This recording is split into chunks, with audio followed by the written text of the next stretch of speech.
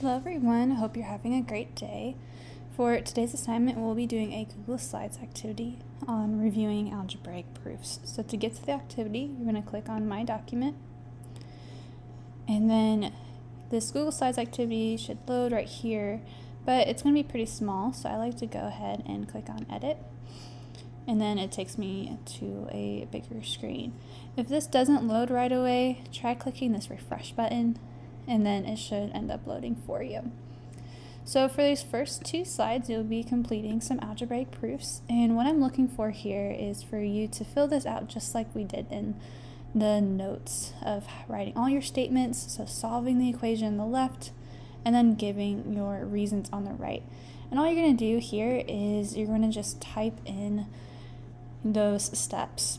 So like for instance, starting this first one, I would start with my given. So I would start with my equation, which is 3x minus 14 is equal to 43.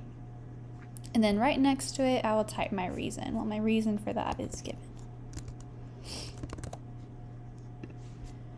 And then I'll move on to the next step. So the next step I know to solve this equation is I'm going to add 14 to both sides. So I'm actually going to type plus 14. And I'm going to put it underneath those numbers, just like I would if I were writing it out. And then I need to give a reason for that step. And so again, for this one, since I'm adding to both sides, that is my addition POE. And so you would keep on going until you solve the equation and you give your reasons for every single step here. So the number of statements you have should match the number of reasons you have.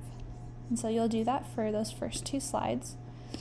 On this last slide, we are going to be dragging and dropping the property of equality that the statement illustrates.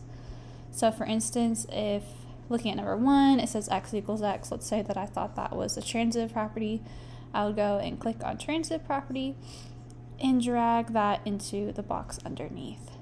And then I'll fill in the other two. Once you have completed all 3 slides, you'll come back to your original slide and then you'll click on Submit Assignment and then click on Yes Submit.